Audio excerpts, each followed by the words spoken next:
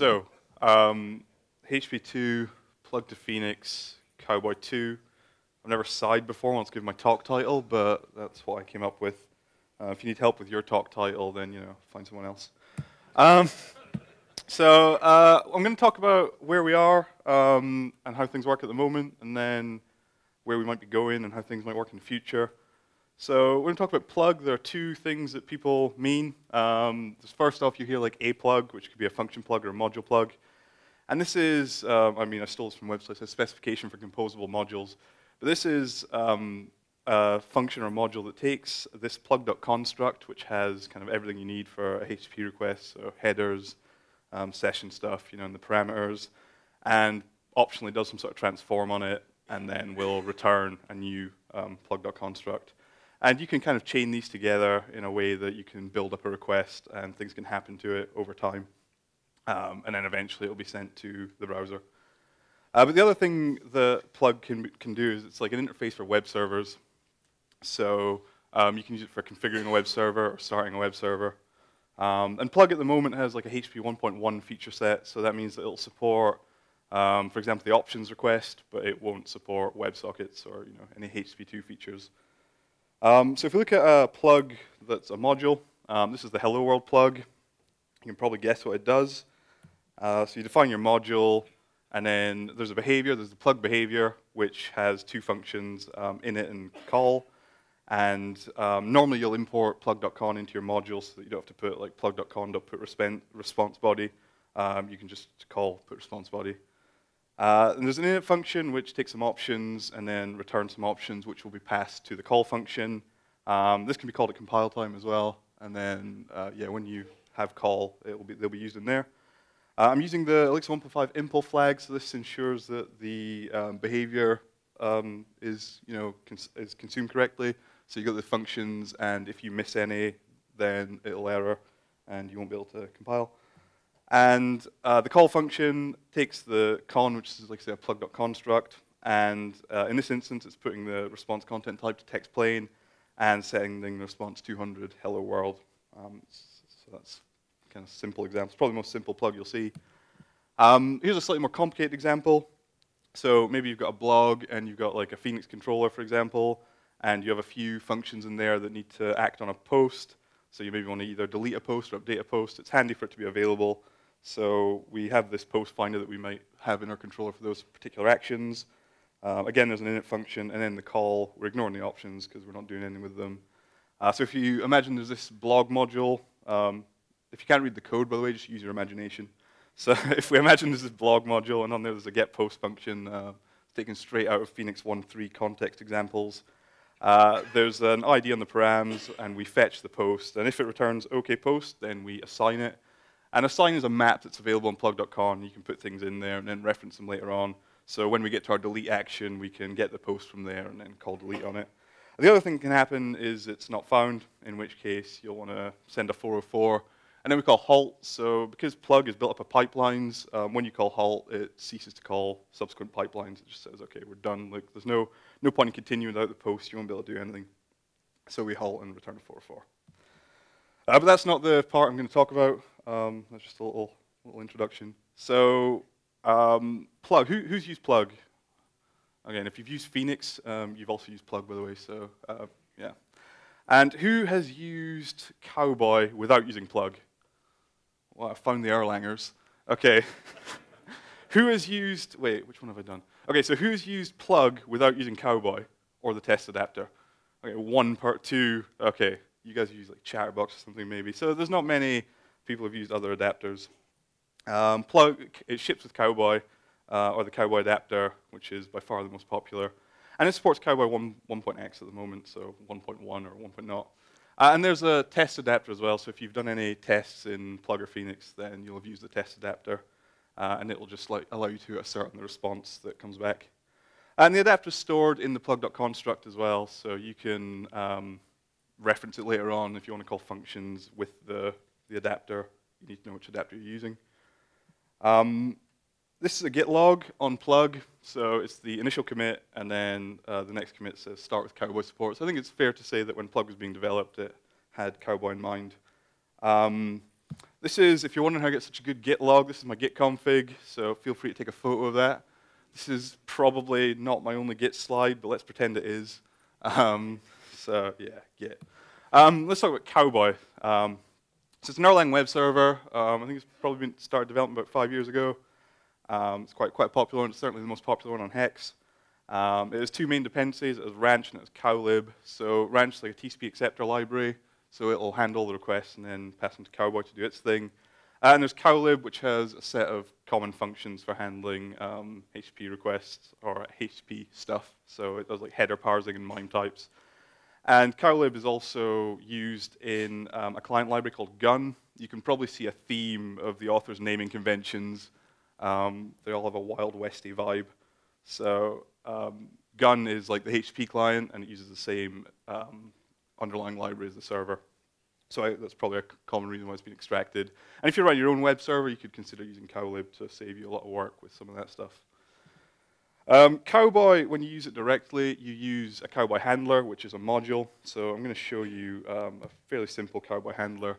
I took this one from the Cowboy examples and converted the code to Elixir. But if you want to look at the Erlang implementation, just have a look on the Cowboy repository. So there's an init function which takes a type, which is HTTP or HTTPS. It's the type that's being used for the request, the transport type. And then there's the request record, which is a Cowboy record that you use to call functions with a request, so you can reply to it and so on. And then there's options, which you pass through when you start Cowboy. And then there's the handle function. So if you return OK, request, and then your state, which we're not using, in this case we're passing nil, but if you return that, then the next thing will be called is handle. And that takes the request and the state that you set in the init function. And then you can reply using Cowboy request reply. And it takes a status code, a list of pairs, which are the headers, and then the response body and the actual request object. So when you're using an Erlang library, it's fairly common for the subject or the context to be the last argument, whereas in Elixir we usually do the first arguments that you can pipe. But it's fairly common to see at the end. And then there's a terminate if you need to do any cleanup. And then there's this dispatch function, which uses Cowboy root compile. So it takes a data structure that is the host, and then the host has a list of like paths, and if you use an underscore, it's a match all. So we're saying for every request here, go to the Cowboy handler module. And then Cowboy itself has a start HTTP function. The first argument's an identifier. Then we have the number of acceptors, the port that's running on, and then finally the Cowboy options, which takes the dispatch. What was that? Do I have an example of this? Yeah, I can show you it running. That's fine, don't worry. So if I run mix run no halt, it's probably called hello world. Right, and then if I go to the browser, you guys are waiting in suspense. I can tell, it's not on that port. And go localhost 5000. There, right there. That. The demo gods are with me this day. Okay, that was awesome. So here's a slightly more complicated example. Oh, this is actually what the Cowboy root compile function does. So it takes this data structure, which has a list of hosts. So we've got foo.com in this case. And then we've got this path, which is foo, and then an optional foo ID, and then bar, and then, sorry, a required foo ID and an optional bar ID. And that'll go to the foo handler, and everything else will go to the baz handler.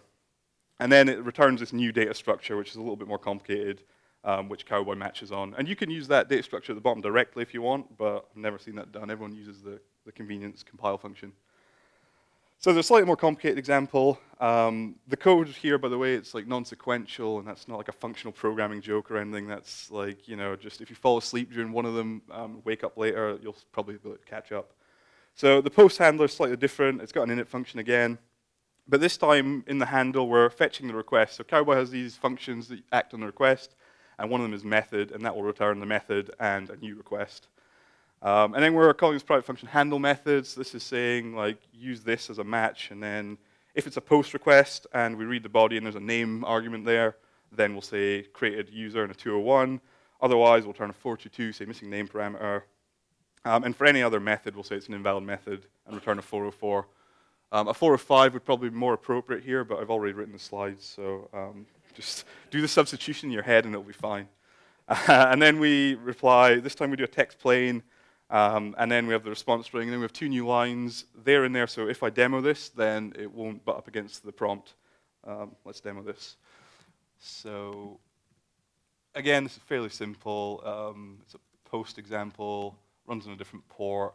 So I can curl it with put, and then I can go to localhost 5001, and it says invalid method put. And if I do a post, invalid method ppost, because that's not a valid one either. And then if I do post, we get a missing name parameter. And if I do the data, no, it's that name equals Gary. Then we created user Gary. So again, a slightly more complicated example, but you can see it takes the same sort of shape as the previous one. And I have one more that I'll go over quickly, which is a chunked handler. So we start a chunked reply, and you give it the status code. This will all become relevant shortly. And then we send a response, a chunk, and then we sleep, and then send another chunk, and then we sleep, and then send a final one. And if I just run that example quickly as well, then you'll see. I can actually use the same like post request, because I'm ignoring the method, and I'm ignoring the path and everything, so that will do hello world chunked. Again, you see it waits a second between each one. So those are some of the features of Cowboy and Cowboy requests that you can use in Cowboy 1.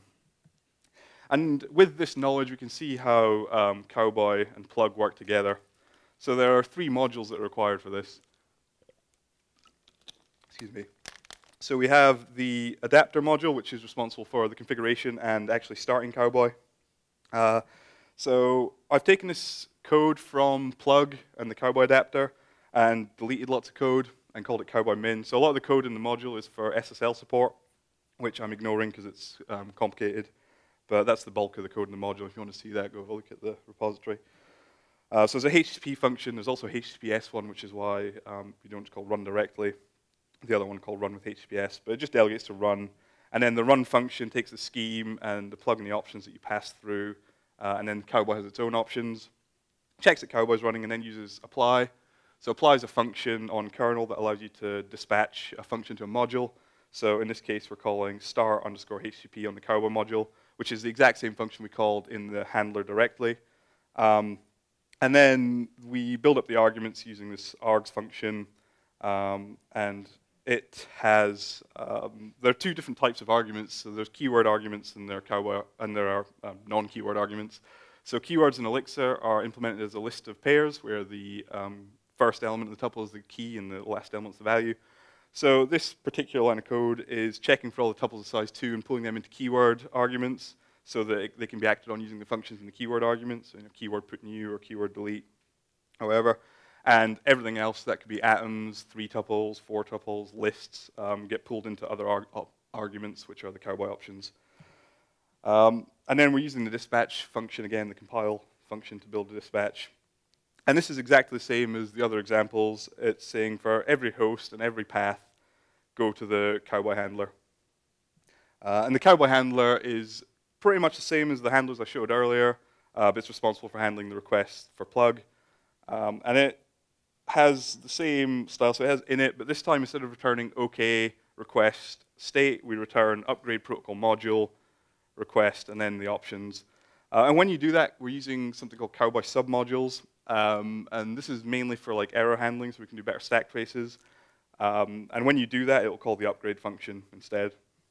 And the upgrade function takes the request, the environment, which was passed through earlier, and the module, and then the options we provided. And from that, we call this con function, the connection module attribute references a module, so we're calling the con function on that module with the request and the transport. And then we pattern match to make sure that the adapter returns correctly, because we use that later on. And then we call plug.call, so that's the call function. When I showed the plug at the start, there was init and call, so that's what calls the call function. And then we maybe send. So in plug, you can build a response without actually sending it, in which case when maybe send is called, it will, if there's a response set but not sent, it will send it at that point. And then Cowboy expects you to prepend this result OK, and that's something that Cowboy understands, and we're prepending that to the environment to say that the response has been sent. And there's one other, so this is the actual part where plug interfaces with Cowboy. So if you're building your own adapter, you'd have something similar, and you'd call the functions there. So it calls the Cowboy functions, and it's also an implementation of the plug.con.adapter behavior, which requires 5 functions to be implemented. There's send response, send file, send chunked, chunk and read request body. Except for send file, most of them will seem familiar because those are the specific demos I gave when I was doing the Cowboy handler. There used to be a sixth one, which was for multi-part uploads, but that's now been extracted into plug, so if you're writing your own adapter, it's a lot easier because you don't need to handle multi-part uploads. And, well, that was loud. So it has the con function, which is for building up the plug.construct. And it's using these functions I showed earlier when I got the method from Cowboy. So it's using Cowboy request method, Cowboy request host, path. And these return the method, host, and path, and then add them to this construct. So when you're acting on the plug.construct, that's how it's been built, using Cowboy at least. And then the owners and then the adapter as well, which I mentioned. And then this is the implementation of the functions for the behavior. So there's send response, which uses Cowboy request reply. The send file, which I've stubbed because it's complicated, but it's optimized by the operating system, and the implementation is quite in depth, and I haven't shown it here. But again, if you want to have a look, go and have a look in the plug repository. Send chunked, which I used in the chunked example. Chunk. Oh, by the way, these all return OK nil request. The nil in this case is the body, and if you're using the test adapter, this will actually have the body in it, and that's how you can do assertions on the response. Chunk and then read request body. And that's how Cowboy 1 and plug work together. So there's actually not a huge amount to it. It's just the functions in that last module. Phoenix works a little bit differently. So as I mentioned, plug only supports HTTP 1.1 semantics, whereas Phoenix requires the use of WebSockets. So Phoenix actually has its own handler, which is the Phoenix endpoint Cowboy handler. And this will match, when you create a Phoenix application, you have sockets, which you specify in your endpoint. And when you use a socket macro, it builds up a module attribute. And then when you use transport in your socket, it builds up a list of transports. And then these are used as paths that point to a handler. So you'll have like /socket/WebSocket and /socket/longpole. And they'll each go to their own handlers. And they'll be handled before you get to the catch-all, which is when you go into your router and handle things there. So you only have to implement the child spec function on the Phoenix endpoint handler behavior. And you can override this using the my app endpoint handler option. And there are a few legitimate use cases for implementing your own handler. Like maybe you have an existing protocol that works over WebSockets, and it's not possible for you to use channels. In that case, you'd use your own handler and handle your own WebSockets using the Cowboy WebSocket module directly. But most of the time, you probably use the default, and that's fine. The other option is maybe you're building a Cowboy 2 adapter, and you need to override it there. That's when I used it.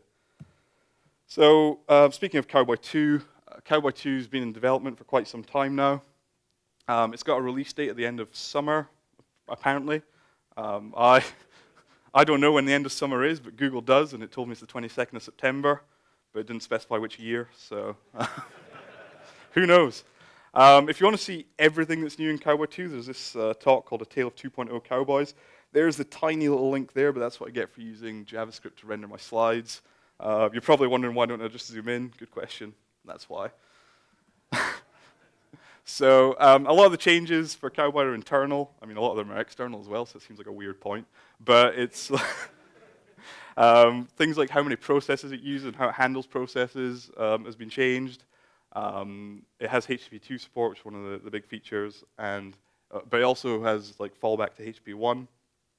I think it requires OTP 19, so all the options and headers are now passed as maps instead of lists of pairs. There are other minor API changes. So, for example, before I was using start HTTP, in Cowboy 2 it's start clear, and same with start HTTPS and start TLS. You also notice the arrays changed, so the argument that's been dropped is the number of acceptors. You can now configure that with Ranch. And then the functions that I was using earlier, like path and method, instead of returning the thing that you want and then a new request, because they don't have side effects, there's no real need for that. So they now just return, if you use method, it will just return the method. And then there are changes for the handler as well. So a Cowboy 2 handler is a lot simpler than a Cowboy 1 handler. It has an init function. It doesn't have a handle function anymore. And then you can reply straight away in your init, which is all I'm doing here with the Cowboy request reply function. The reply function hasn't changed apart from the headers, which are now maps instead of lists of pairs. And again, we're using start clear here with the HTTP identifier, the port, and then the Cowboy options. This is my second Git slide because I did a Git diff, so it technically counts as a Git slide, but it's not really. And the difference here is when we call init, there's no transport anymore. And instead of calling upgrade protocol module request, if you pass a module as the first argument when you're returning, then it will call the upgrade function on that. So you don't need to pass upgrade protocol, and this will be still using subprotocols. And then the upgrade function no longer takes the transport, so we're not passing it through to the con module. Not that we were using it anyway, but it's no longer passed. And then instead of prepending a pair, we use mapped.putNew to say the result was okay. And that's pretty much it. That's like the bulk of the diff for Cowboy 2 upgrade for plug. If you want to use Cowboy 2 and plug, then there's an adapter library at this link here. So Andrew Bennett, who's Potato Salad and GitHub, actually forked plug and Phoenix and made a lot of these changes for, I think, like version, I don't know, it was an early version of Cowboy 2 anyway.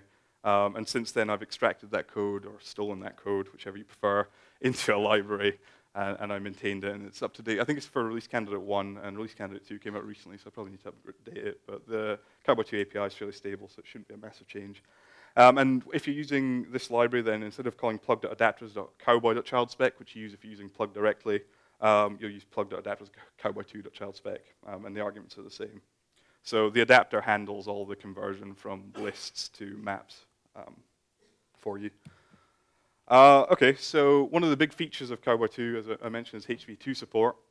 So HTTP2 is a protocol that is designed to, I guess, replace HTTP 1.1. It started off as Speedy. Google were developing it, and it's now become like a real spec. It's a binary format instead of textual. So when you use curl on HTTP 1, you'll see like all the lines. You'll see 200 OK, and then the headers in new lines. HTTP 2 is binary, so it's more difficult to debug if you're using like Wireshark or something. But you can do it, and there's like tools like NGHTTP2 that you can use for HTTP2 requests, and it'll show you all the frames that are sent. You can seamlessly upgrade as well from HTTP 1.1 to HTTP 2 using a header, so you don't need to make a huge amount of change. Especially if you're using a web server that supports both, like Cowboy, then it'll just upgrade for you. If you're using other things, there's Chatterbox, which is a HTTP 2 only web server in Erlang. If you're using that, then if you try and do a HTTP 1 request, it'll fail. It supports both HTTP and HTTPS, but most browsers require that it's HTTPS. So that's why if you're doing local development and you need Cowboy 2 specific features, you probably want to consider using a self-signed certificate so that you can do HTTPS. And it has header compression as well, so a lot of the headers are common. So when a request comes in, instead of sending like the full header, you can just say, this is header 1, and it'll look up a table and say, oh, header 1's this. And then subsequent requests as well will use the same lookup table. And there's one in either direction as well, so there's one for incoming requests and one for outgoing requests. Because HTTP 2 has like a single connection that's persistent, so you only have to do like the TCP handshake once, and then it opens individual streams, which can be initiated from either the client or the server. So when you request like index.html, that'll be one stream, and you request application.js, that'll be stream 3.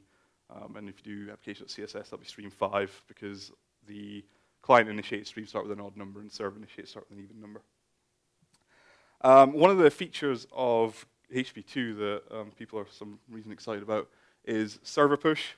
And this is a way to send a preemptive response. So, for example, you request index.html, and the server goes, oh, you want index.html, you're probably going to want application.css and application.js and logo.png. And then it's up to the client to go, whoa, no, I don't want your application.js, don't give me that. And it'll send a reset stream, which will cancel the command.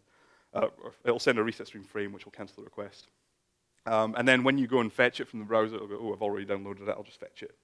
And that uses the push promise frame, which you can read about in the spec, which I think is RFC 7540, probably. So you can read that. So let's have a look at server push in action. It's probably this.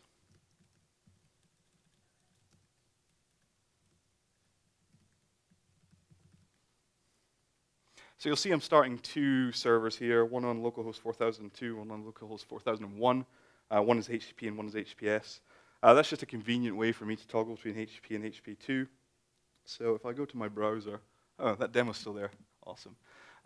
If I go to 4002, I'm going to open up the net tab as well. If I go to this, so this is one running on HTTP, and you'll see it's loading quite slowly. So I have a plugin here called Dial-Up, which adds an artificial delay to all my requests. I'm just going to run you through some of these pictures. Bear with me. So up here we have a chart you may have seen before. It's this one. And then we have the best-selling Phoenix book, which is Gary Potter and the Order of the Phoenix. I should have probably scrolled down. Here's me and Keith, and underneath there's a unicorn. And then here, so this is weird, this is a picture of me pointing to this slide. How did that happen? So you guys have actually, this whole talk's just me for my magic show. So, you know, try and work out how the magic's done. I've forgotten what I was doing. Look, here's the unicorn. And it also says you're not using HTTP2, which is correct. Anyway, the point of this was, like I say, for my magic show, but also to show you that all these images are loading slowly. There's like a 3-second delay, and there's a timeline here that you can see. But if we load this over the HTTPS one, which is localhost 4001, then you'll see all the images load in faster. The logo doesn't because that's not being server pushed. And if we look here in the net tab, you know that all these are being pushed because the browser tells us. So that's how you can identify that. It says push, and there's no timeline or anything, and they've loaded in all at the same time. Yeah, so that's how server push works. And I'll show you the code behind it. So because plug doesn't have HTTP2 semantics, I've created a new module called plugconh2. And in there's a push function, which just calls the push function on the adapter. And when you call the push function on the adapter, it calls Cowboy request push. So the Cowboy 2 request module has a push function on it now, which if you use it on HTTP1, it's a no-op, which is why it still worked before. And if you use it on HTTP2, then it will actually do a server push frame. And it takes the path, the headers, and the request, like a lot of functions in Cowboy do. And then we can use this. So here's an example. We're pushing the CSS, and we're using the accept header you need to provide, which is the MIME type. And then here's the Phoenix controller for the application I just showed. So that's the bit of code that tells you whether you're using HTTP2 or not. So it's not related to server push. That's just, it was already there. And then I have a list of the assets. So I've got my app.css, my app.js, and then my 4 pictures, chart.png, which was the chart, book.jpg, which was the book, unicorn, and then magic, which was how the magic trick worked. And then I'm going over all these, and I'm calling my h2 push function. When I'm setting the accept header, I'm just using the MIME library, which that's going to be good. I'm using the MIME library, which ships with plug and can be used for MIME stuff. So in this case, I'm using mime.fromPath, which will work out the MIME type based on the file extension. And then I'm just rendering it. Okay, so that's server push. The other thing that's interesting about HTTP2 is that the streams are, that's going to be, I'm going to turn this off. The streams are bidirectional and persistent. And that kind of sounds a bit like WebSockets. So when you build a Phoenix transport, you can do that. And Phoenix transports have WebSockets and long polling by default that they ship with. But you can write your own transports and add them to Phoenix. So if you have another protocol you want to use, you can build that. And all you need is a function called default config, and you'll conform to the behavior. So using HTTP2, I wrote a HTTP2 adapter for Phoenix transports. And I gave a lightning talk on this at ElixirConf EU. And this is a screenshot from the lightning talk. And I gave it, and it was really good, and everyone loved it and said it was amazing. And then someone came up to me afterwards and said, Gary, how did you get the clock on your slides? And I was like, that's what you got from the... Yeah, so that's how I knew everyone really enjoyed the talk. So if we look at the module for the HTTP2 transport, it's kind of complicated, but Phoenix has this transport module, which you can use for pretty much everything that's transport related, and it does all the hard stuff for you, like which channels you subscribe to and if you should reply. So we call connect, and it takes 6 arguments that I'm not going to go over in detail. But that will either return OK socket or an error. And if it returns OK socket, I took most of this code from the long polling example, if it looks familiar, Eric. That's why. So we check if there's an ID, and if there is, then we subscribe to the ID because we'll assume that's the user channel. And then we go into a loop, and the loop takes the con and then a map of state. So the most interesting thing here is that both channels and channels inverse are stored, and that's so the lookup can be optimized so it works in either direction, either by the topic or by the PID. And then we enter the loop, and most of this code at the top is just to make a reference. So what we do is we make a reference, and then we send it to Cowboy. So the request PID is the Cowboy PID. And we can call this read body. We can send a read body message, because Cowboy doesn't have a way to read the body asynchronously at the moment. So the easiest way to do it is to send a message and send a timeout that's less than 60 seconds. So we've got a 30-second timeout here. And you'll get a reply at some point. And the replies you can get are either request body, and then the ref, and then fin, in which case that's the end of the request. There's no more data to read. And in that case, we want to handle the body. You can also get a no fin. And if that's the case, then we also want to handle the body, but we want to remove the ref and then keep looping, because there's more data to read. And the other message we can receive, which doesn't come from Cowboy, this comes from Phoenix Pub Sub, is a socket push message. And if you get a socket push message, then we'll want to send that down to the client. And we do this using a private format reply function. And then we continue looping. And for everything else, we just loop. So when we get a message coming from Cowboy, we will read the message using state.serializer.decode, because it's a bang method. Bang method, what am I doing? It's a function with an exclamation mark at the end. And then we call transport.dispatch, which returns various things that we can match on. So one of the things that we can match on is a no reply, in which case we don't have to do anything. We can just return OK state. If we have to reply, then we'll need to encode the reply and send it down to the client. I'll show that function in a second. If we get joined, we also want to encode the reply, but we also want to update our state so that we keep the correct channels that the user subscribed to. And if there's an error, we also want to send the message to the client, but this time it's the error that happened. And we can send messages to the client using Cowboy request stream body with a no fin. And again, that's because we're not terminating here. We're saying we want to keep sending you data, so there'll be more to come, so it won't close the connection. HTTP2 connections, by the way, can be in several states. They can be fully open, or they can be half closed from either the client or the server. So if one of these was a fin, then that would close that half, and then when they both close, that's the end of the request. So that's the transport, and that's how that. Oh, I should probably show that. That'd be good. So here's a Phoenix chat example that won't run because the port's used. So this is running on port 4001. Here we go. You may recognize this this application, by the way, so if you've seen it before. So I can, have a name here, say hi, ho, whatever. And then on the left here, I've got my HTTP2 client that I built. So from the HTTP2 client, I can call startlink, which will return a PID. And then on that PID, I can then open a stream. So this is a client-initiated stream. So I'll call add stream, and then that returns 1 because it's a client-initiated stream. I then have to join the channel.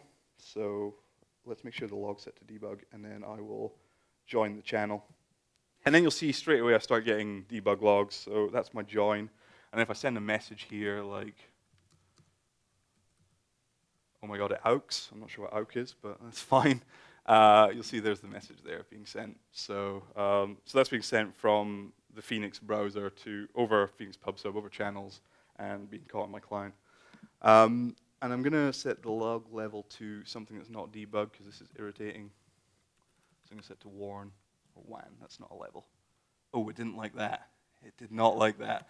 So I'll set it to warn. It's okay, we can rejoin. So I'll get my PID, I'll get my stream, and I'll join my channel. And then once you've joined the channel, you can send an event. So I'm going to send an event, and right there you can see it. There's an event for my HTTP2 client for Hello World. So that's going upstream over HTTP2. Yeah, so that's how that works. And that's on GitHub as well if you want to check it out. So here's some future ideas that I have. So here's a fun one. In Phoenix, we have the static path helper that you can use that returns a string. Why not introduce a side effect? So we could, when you call static path, it gets the path, we could just call server push from that. And then every page will be using server push automatically, and that could be fun, or it might not. Who knows? But it works. I've tried it. It can definitely work.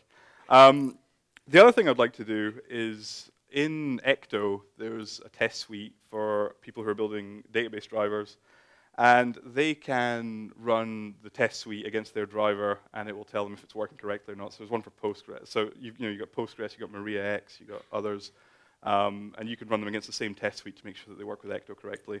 So we could do something similar for plug adapters to make sure that when you're developing your adapter, you can make sure it works with plug. So if you're using the plug functions, then it works correctly for your adapter. And the big one is come the 22nd of September when Cowboy 2 is out. We could certainly make that default in some capacity in plug and in Phoenix as well. So there's a small thing that we need to do in Phoenix because Phoenix has its own handler for WebSockets, so we can't just update plug and go. We have to also update Phoenix so it works correctly. And that's all I got. So this is me. I'm eating Jenga. That's how people recognize me. I'd also like to mention my company VoiceLayer that I work for. A lot of the work here stemmed from our production use cases, so things like the channel client we've been trying out over HP2, so I'd just like to mention them as well. Thank you.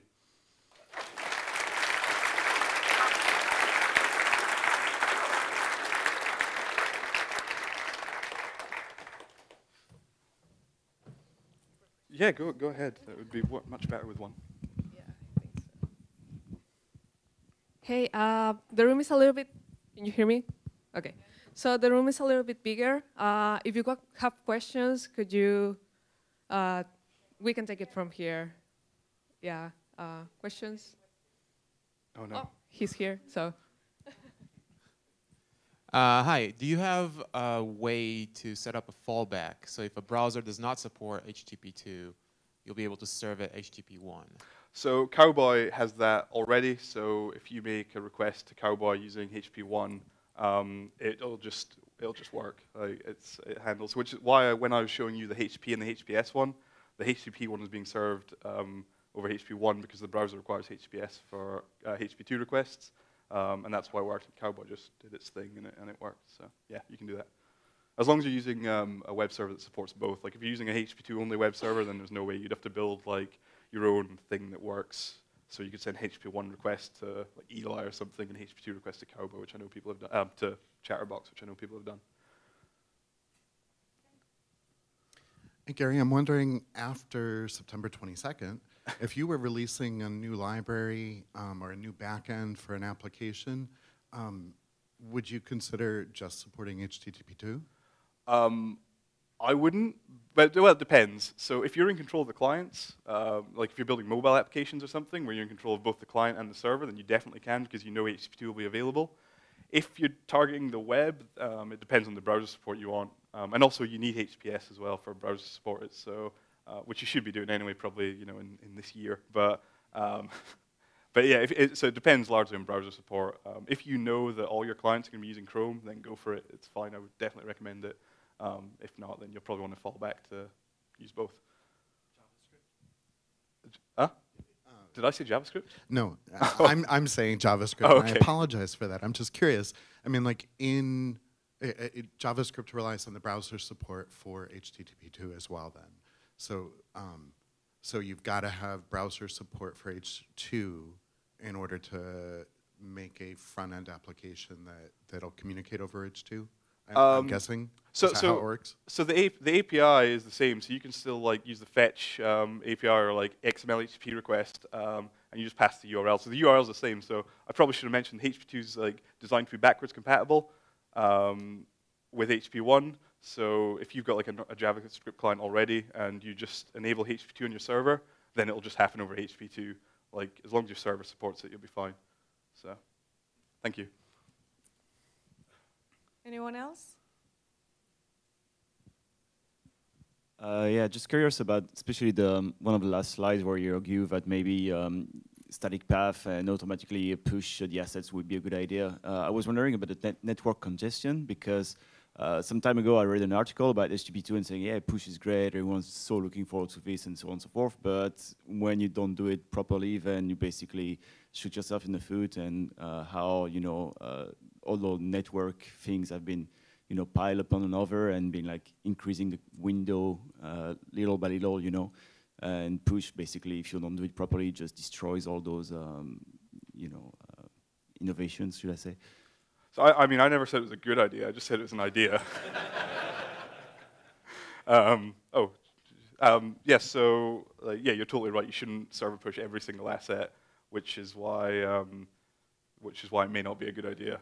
So we could always like make it optional, or not do it at all, or have like a static path and push function, so it's more explicit about the side effect. So you could do something like that. But you're right. You definitely don't server push every single asset. If Plug were to support Cowboy 2 and HTTP 2, would we also probably do WebSocket support out of the box in as well because they're so similar, or? Yeah, Cowboy 2 supports WebSockets. Did the API change at all? Not much, if I recall correctly. The handler is if you look at the diff for the handler, it's pretty much the same. It's like maybe 1 or 2 line changes. It's not huge.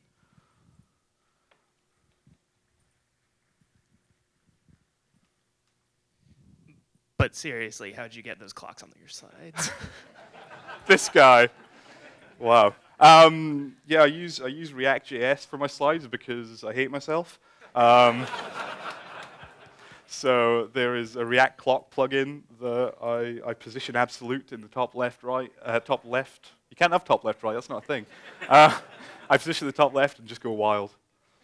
Refresh the page when you start. That's the important part. Otherwise, you'll be like halfway through it. Thanks for your question. We have time for one more question. Okay.